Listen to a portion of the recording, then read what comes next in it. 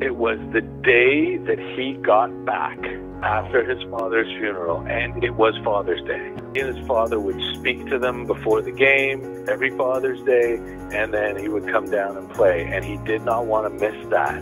So he came back a couple of days after his father's funeral.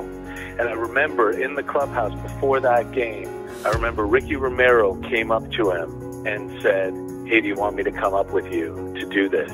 And John said, no, I think I'll be okay. And he went and he did it, and then he came back down. He didn't start the game, came in, pinch hit, and hit a home run. And it's still one of the most incredible, emotional, unbelievable moments in the history of the Blue Jays.